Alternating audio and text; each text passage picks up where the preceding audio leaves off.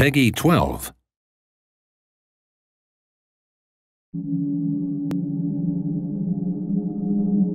Welcome back to Active Aggression, a strategy game hailing from the Golden Era of RTS, an era where three factions pitted it out for resources and power.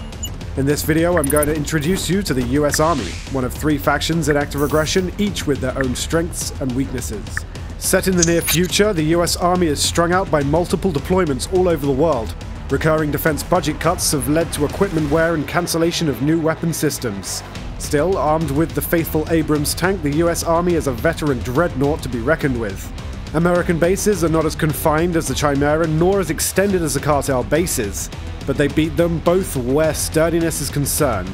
Their refineries are amongst the cheapest to run in the world, and their tankers have the greatest capacity. However, they're unable to process more advanced rare earth elements. The US Army bases require a substantial amount of electricity to run properly, especially for their defense systems, the Phalanx and the Patriot. Both Phalanx and Patriot will have to be kept plugged in at all times to be operational. Should the enemy deprive them of their power source, those deadly weapon systems will be instantly neutralized, opening a deadly breach in your defenses. US Army survey teams drive a specially modified Humvee rigged with geological equipment to identify the procedurally generated resources on the map.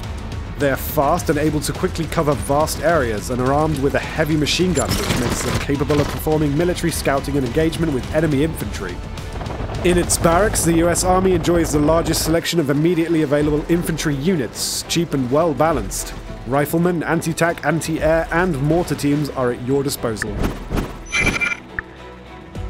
Most US Army units can be upgraded individually in their original buildings or by groups in some dedicated research buildings, logistics centers, and technical centers. Early, you'll decide to either deploy the light vehicle bay or the hospital, unlocking the ubiquitous Humvee for scouting and access to armored transport, or if choosing the hospital, medicalized helicopters to recover and treat the wounds of wounded soldiers. US Army units are experienced in their given roles and once upgraded are generally considered the best in their field. The reverse side of the coin is that they are mostly limited to their intended role and prove a powerful force perhaps lacking in diversity. Next time, discover the Chimera, a UNO-funded peacekeeping force in Active Aggression coming 2015.